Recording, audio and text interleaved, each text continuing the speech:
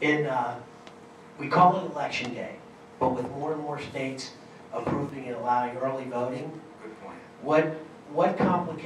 how does that influence the election? Particularly Ohio is one of those states that allows early.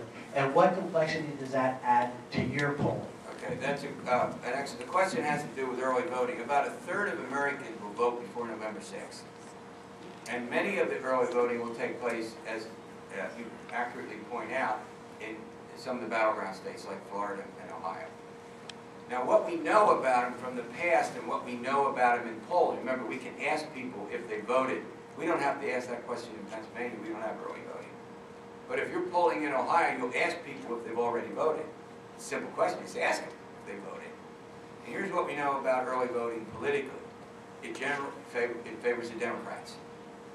But the remainder of the vote, meaning those who vote on November 6th, are more tilted towards the Republicans.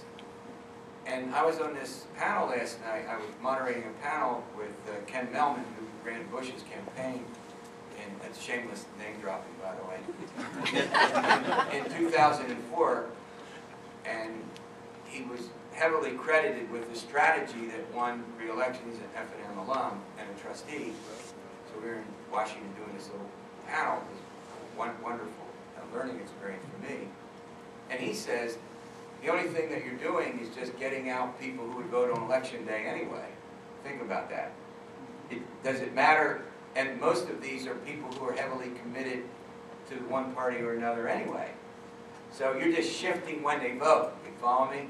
And I hadn't thought about it that way before. And I don't think you're doing a lot with undecided voters, because if they're undecided, they're undecided.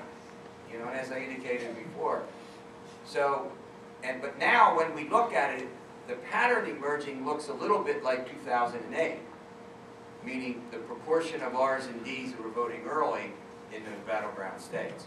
So at this moment, I don't think it's going to materially affect the outcome, but we'll have to wait and see. Anybody else? You gotta wait, I think they're bringing a microphone.